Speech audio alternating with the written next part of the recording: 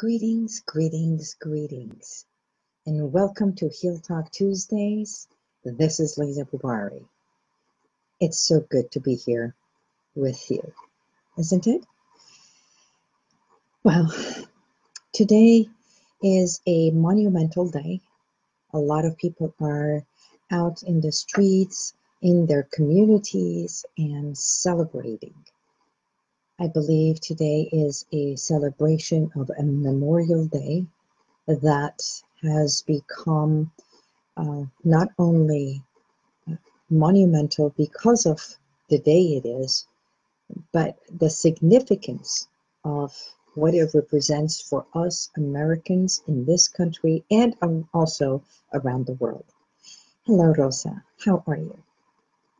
Today is September 11th, and I don't know where you were 2001, 17 years ago. But I know where I was and what I was doing when this tragic moment, this tragic thing that happened in New York, in the for the towers, and also in Washington, D.C. So I want you to imagine, my mom is in Virginia. It's her last day. She was visiting my cousins and she was going to come home. And my dad and I, sitting in my apartment, we were talking, we were laughing, whatever it is that we were discussing. And Mom called and she said, honey, turn on the TV.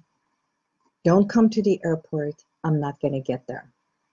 We turned the TV and we are both bewildered at what we saw. Actually, the moment we turned the TV on, we saw the second plane hit the tower, the second tower. My dad, he was in the Iran Airlines. He worked there for 36 years. Most of his life, what he did was all about planes, all about airlines, and he just could not believe what he saw, a plane inside a tower. And he screamed because of the shock. He screamed of the shock of what is happening. He screamed and he just stood up, and we both stood up. And I know at that very moment, millions of people were frozen in that second. So here's my question. I don't know where you were and how did that moment impact you.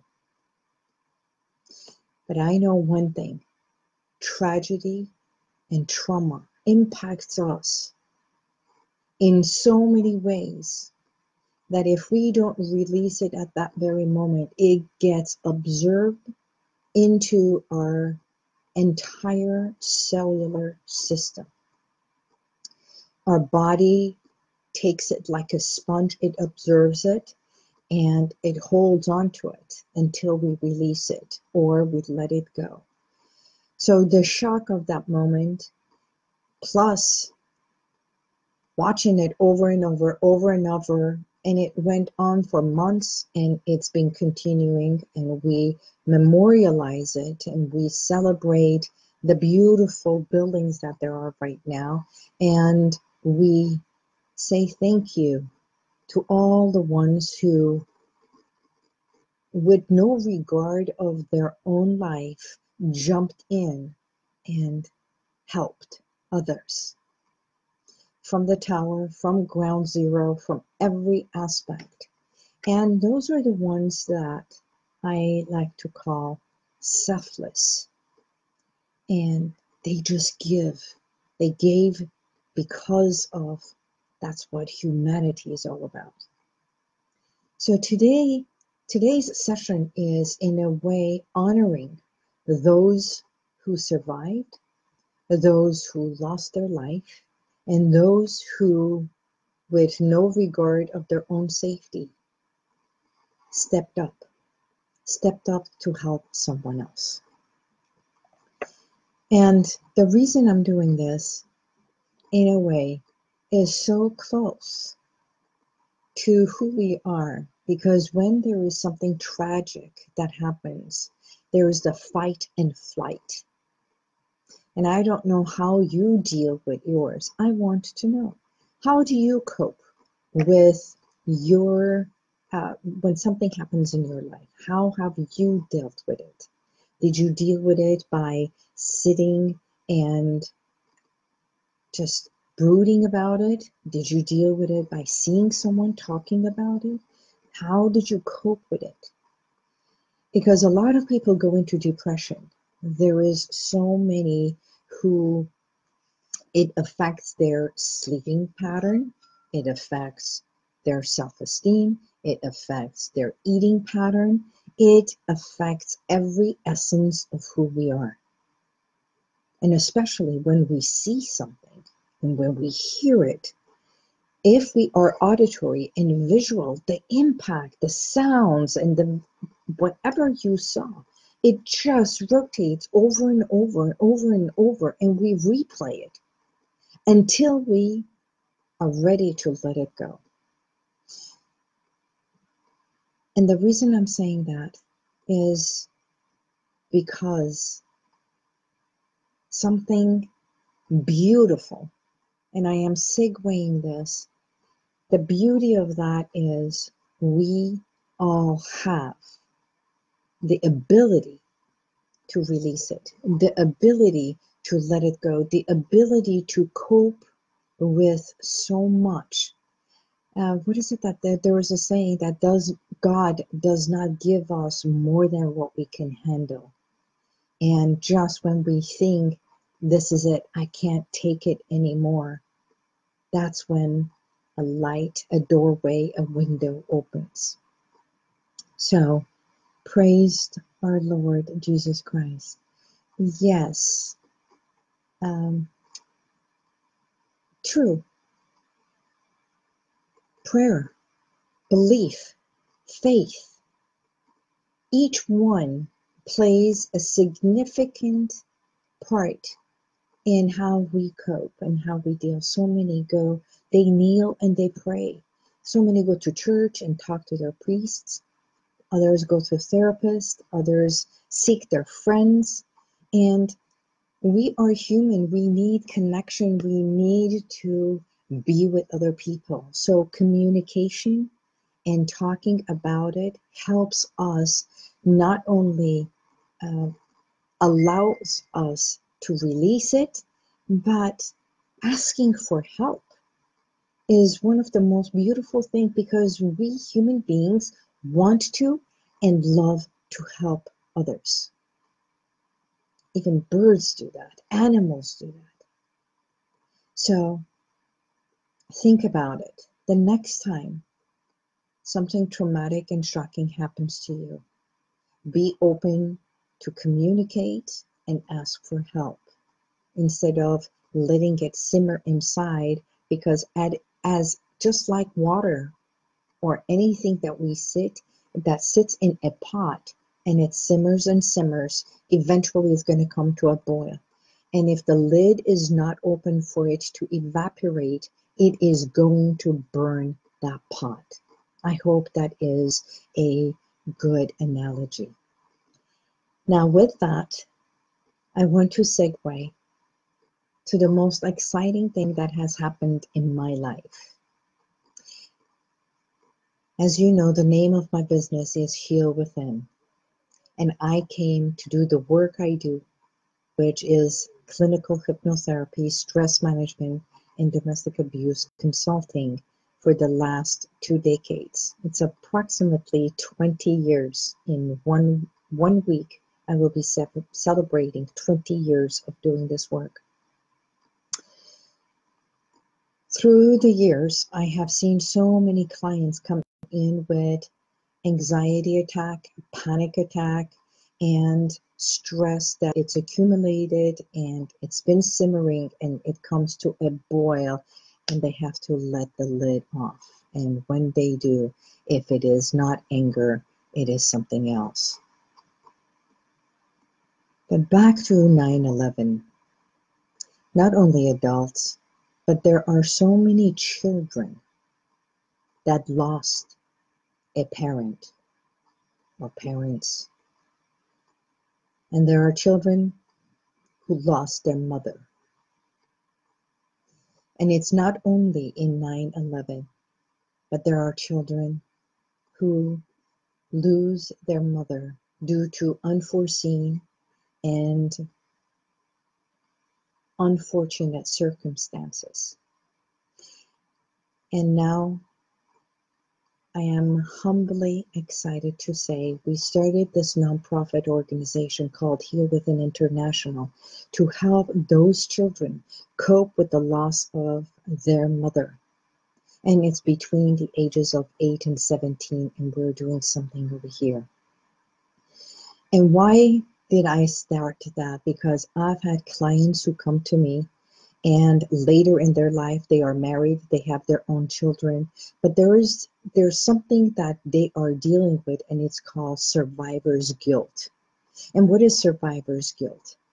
Let me give you an example. One client, at the age of 14, she went to a party and she decided she was supposed to stay at the party and overnight sleepover.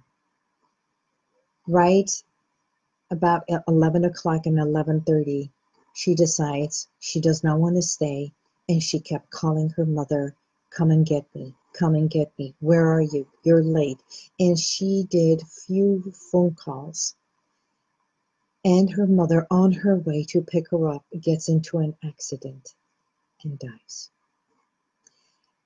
The survivor's guilt of this child got to be so much that after months and months, she started overeating, and going into panic and anxiety. That is when, knowing that I work with panic and anxiety and self-esteem, her father brought her to see me. And in less than a few months, she was doing wonderful, and now she is thriving and going to college in London. But that is one instant. Another one of my clients at age 10 got to see the most horrific thing, and that was walking in to a room and seeing his father screaming and crying because mom had committed suicide. Although he didn't let the child see the scene in the bathroom, it was his cry and everything, and the child thinking that earlier on he was having tantrum, mom did that, another survivor's guilt. You see, the effects of what happens, what children see, it stays inside every nerve and every muscle, every organ. It just embeds into the cellular effect. As adults, we find ways to release it. We find ways, we have the ability to cope with it so much better than children do. And thus, HealWithin International was formed so we can help motherless children thrive, for them to excel, for us to help elevate their lives so that they can become successful, blissful, confident adults. If you happen to know anyone in your life, in your community, in your family that is coping with such traumatic effects, please find someone for them to talk to. Anxiety and panic are something that we must deal with before it becomes a heart attack. Nowadays, oh my God, so many friends, especially men at a young age, and I like to call men at the age of 40s to 50s young, because stress is a culprit of disease, of anxiety, of panic, and we need to find means in ways to release it. Number one way is to communicate. Number two is find ways to release it by talking and having someone help you. Another way is laughter. Another way is truly love and being one with pet, stroking a pet, going for a walk with your pet. You know what? Even if you're not doing it for your dog, do it for you. Go out, be one with nature, truly, and just allow the breeze of wind and light and birds, sounds, just becoming one with nature. Even howling to the moon is releasing it. Another way is singing and moving your body, singing. One of the programs that we are going to do here is creative art and creative expression, which is art. And it's not so much art, is having a dialogue with our children. What is it that you are feeling? And when they become so in tune with their feeling, we ask them to draw it. When they are in tune with their feeling, we have healing sounds.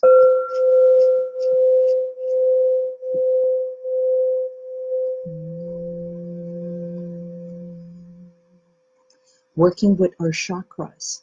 Did you know that every single note on the piano, A, B, C, D, E, F, G, do, re, mi, fa, sol, la, si, do, si, la, sol, fa, mi, re, do, each one resonates with one of our chakras that opens our third eye.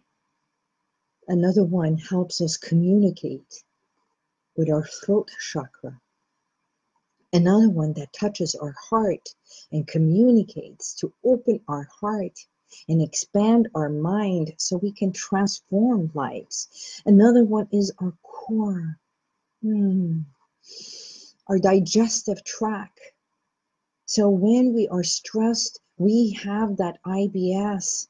And when we release stress, when we become loving, when we let go and open the lid so we are not coming to a boil or burn,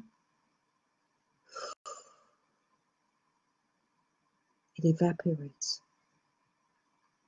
And then to our core, our grounding, which is the red, which is the grounding to Mother Earth, so that we can stand up and take steps and walk the walk.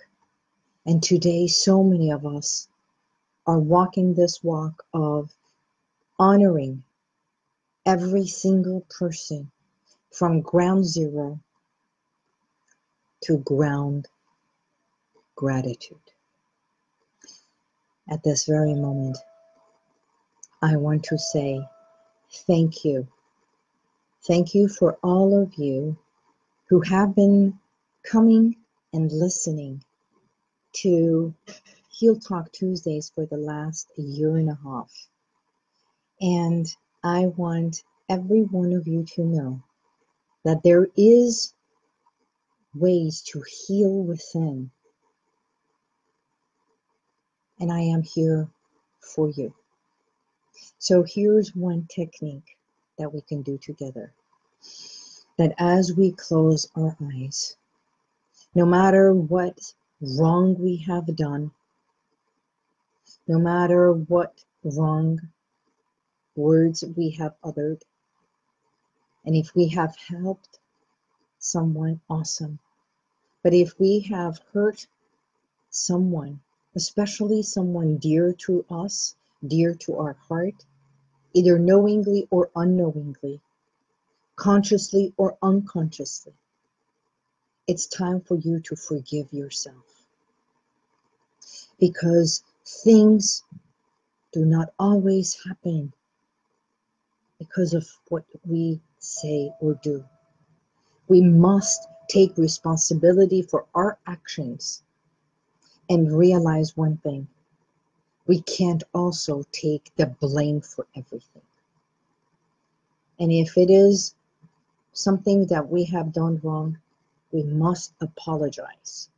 And it's not to say, I'm sorry, but it's truly saying, forgive me, I apologize for hurting you. Not that I am sorry you are hurt, but forgive me for hurting you with my words or with my actions. So let us close with just a small little token of